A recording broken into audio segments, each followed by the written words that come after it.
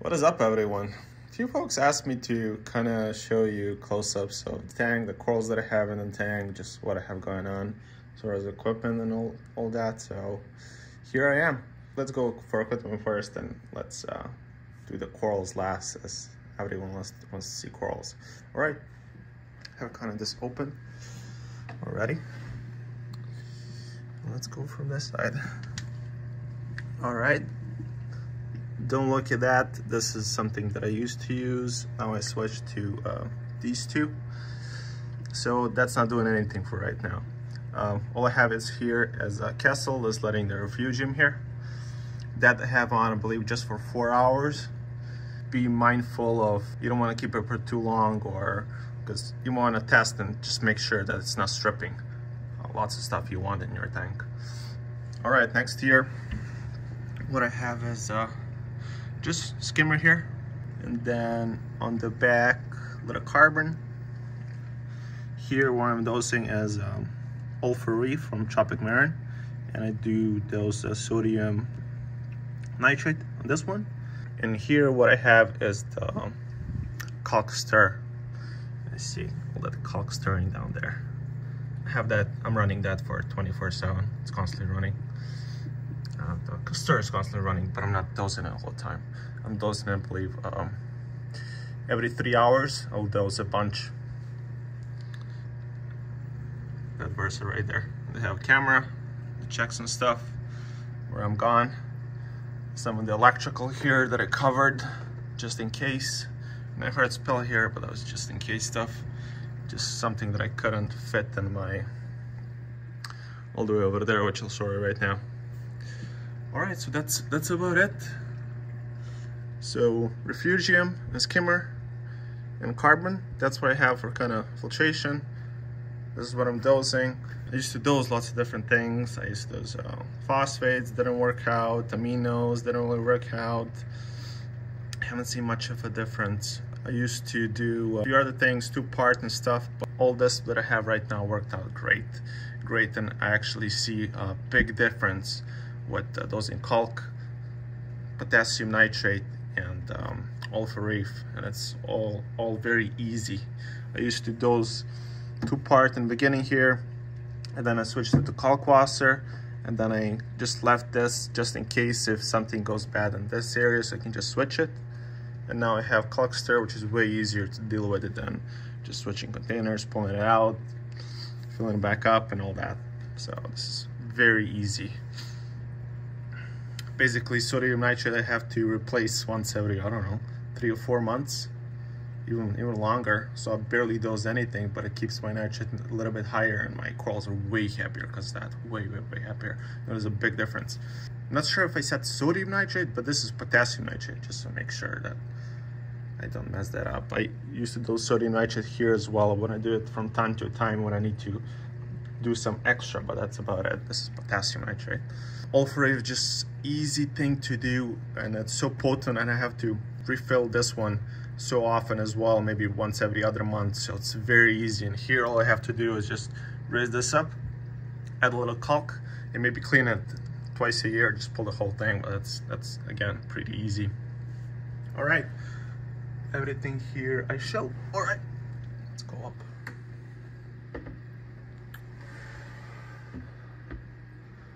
Show you what I have here. This is my Apex stuff. I have other stuff on the back. All my electricals here. I just kept it a little bit higher up, just away from the water. But you guys seen that I have stuff on the bottom as well, but that's just stuff I couldn't put here. I couldn't fit here. If you're a beginner, don't look in Apex or nothing like that. Just focus about reefing, on taking care of corals, test a lot, but this is for later. But this just helps me when I'm not home. It helps me a lot just to check on my stuff together with the little camera at the bottom. I have a camera here as well. All right, I wouldn't talk about that much. Let's go over lighting. Okay, I have here Orphix and I have T5s. I started this tank just with Orphix, and then as the coral grow and grow, I started to add on T5s. So I got this used fixture and put it on a few weeks back. hooks were great as well, but if you want to add any of the sticks, any of the 3D corals, you need some of the extra coverage for sure. I'm talking about this lighting here. By the way, this is 85-gallon tank, 20, 20, 48, and this one is 24, 20, and I believe 15. Planet aquarium tank, and this is Innovative Marine frag tank. All right, this lighting here. What I have here is G5 Blue Radion, and I have XHOs as well here. I just added them since I plan to just plant lots of sticks here, lots of acros, so I needed just extra coverage. Because this lighting gives enough bar for sure, but I just wanted a little extra coverage, so that's why I added it there. So, okay. Flow here. I've got MP10 with the guard just because I have NEMs just in case. Here, MP10 as well as rocking probably 90% or so. And on the back I have MP40. I started just with MP40 and then added MP10 just because of all extra growth and stuff. As far as feeding, I do have these two automatic feeders. There it goes. All right, they feed pellets. If you want to check what I feed and which test kits I use, just check the description down below. I have links over there. Since you guys haven't seen that, I don't have ATO container over there at all. I have a brood trash container here. I believe the smaller one, 30-something gallon, 33 gallon, whatever it is. So I have that running. And from there, I have Versa pulling the water into the caulk and going and dosing into the sump. This tank is the tank that I kind of went back and forth. Should I keep NEMs? Should I keep sticks? So now I keep both.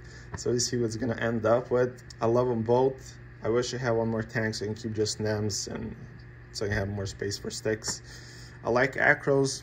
I started this tank just with acros and then it didn't work out. Doesn't matter the story for some other time. If you're new in the hobby, start with stuff like this. That's for sure. Montes, Anacroporas, Digis, mushrooms, antids. It's all easy stuff. Way easier than acros here. I have a bunch of Montes here as well. All right. Here, all my kind of encrusters and Montes, little few acros here and there. The fish stirred up the bottom, so there's all debris in the water. Digis on the back, some Acroporas mixed up here and there, and my Chicagos. And my clowns here, they have eggs here on the side. I'm sure you guys can tell they're there. Let's go over the big tank. All right, what should I mention first? Let's go on this side and check Gonnies. Here's my little Gonnie collection here. I love Gonnies.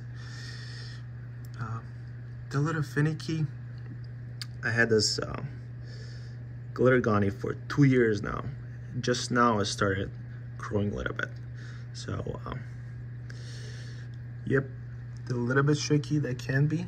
All of them got a small frags. This one's huge when it puffs up during the middle of the day. All right, here what I have, mushrooms here. This is my only affiliate in the tank. And then there's mushrooms here, some Favias, Anacroporas, Digis, Tylos, Anacroporas here, some elkhorn, mushrooms here, some plates. Just lots of hodgepodge stuff. Here's my zoanthids here. Again, Digis and acros. Substellata right here. Love that one. And here, other Gonnies. There they are. These Gonnies can take a little bit more flow. All these I had got as a frags, so now they're huge. And when they get a little bigger, they can take more flow, so that's why they're kind of closer to the power heads. And these I tried to put them down below, but they don't get as much flow, so I raise them up. So they kind of get flow from these pumps and they get hit. They're getting just a little bit of flow, but they're not as big as these guys. These guys can take a little bit more flow here just because of the size. As far as fish, what I have a few Antias, have a few tanks here, munching on algae and stuff. Have 6-line wrasse, a little fat little guy right there. A little eye coal tank right there. You can barely see him, it's dark.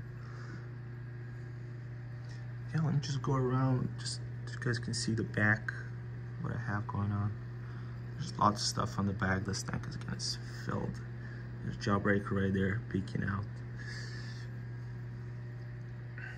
As far as fish goes in this tank, you guys seen the clowns. I have a Timini tank. They're all hiding out. There he is. Timini tank. I do have a 6-line rest in this tank as well. A small little guy. It's right there. Then I have fox face on the back. Have netting on the top. Netting on top is a must. I started this tank without netting, and then I got the fish jumping. That wasn't good, so I jumped netting right off the bat. I do have on my other tank, I have the black netting, which I like a little bit more. This netting kind of glows. The other one, the black one, cannot see it as much. But yeah, that's kind of it. Let me show you here what I have. All my testing and stickers and food and what I use for dipping. That's my Cheetah Grow, iodine, a few other things for measuring. And yeah, there's my little flipper. I use freaking glass.